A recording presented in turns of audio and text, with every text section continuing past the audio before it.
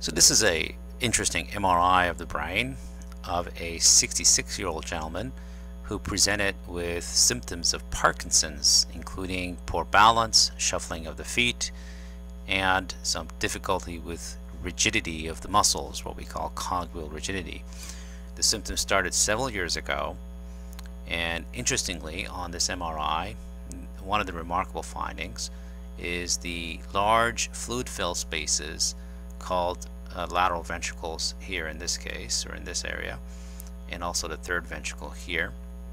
These fluid-filled spaces are larger than you would expect, especially with the mild or moderate degree of shrinkage of the brain. You wouldn't expect this enlargement of the ventricle as we see here.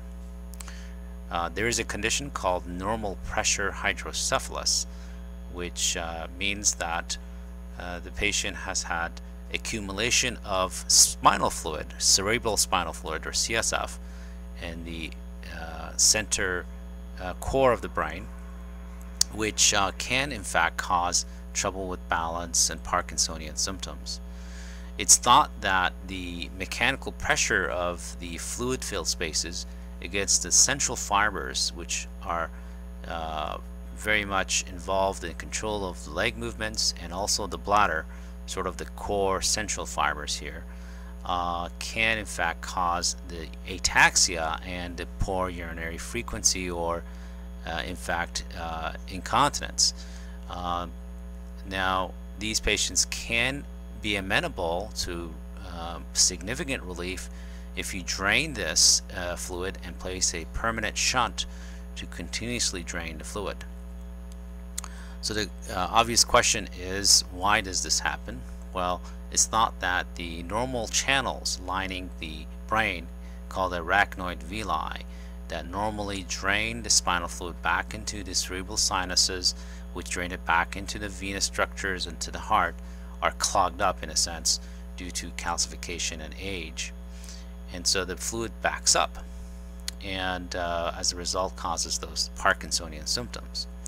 Interestingly, this patient did have a spinal tap to relieve the excess fluid without any significant improvement in symptoms. So there remains a question of whether he in fact has this condition called NPH. The NPH can lead to memory loss and mimic symptoms of Alzheimer's as well. So that is a question that we need to answer.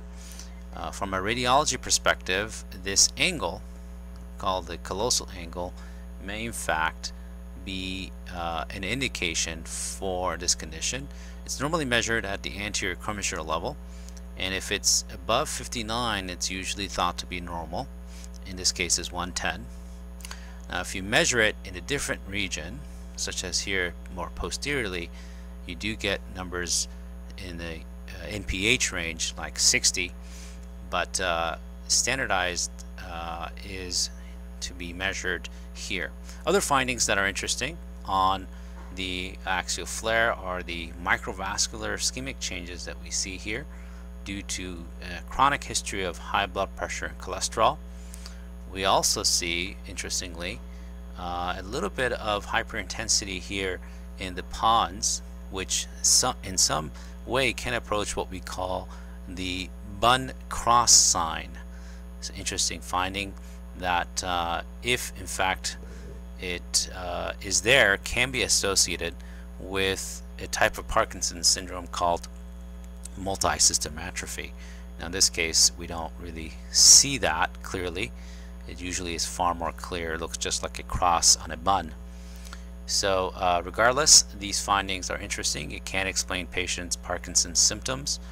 Now this patient may also be suffering from a variant of Parkinson's disease, which is more likely since he did not respond to the shunt. Nevertheless, this is something we look for because in fact it can be a reversible condition for memory loss and urinary incontinence and ataxia or poor balance. Thank you.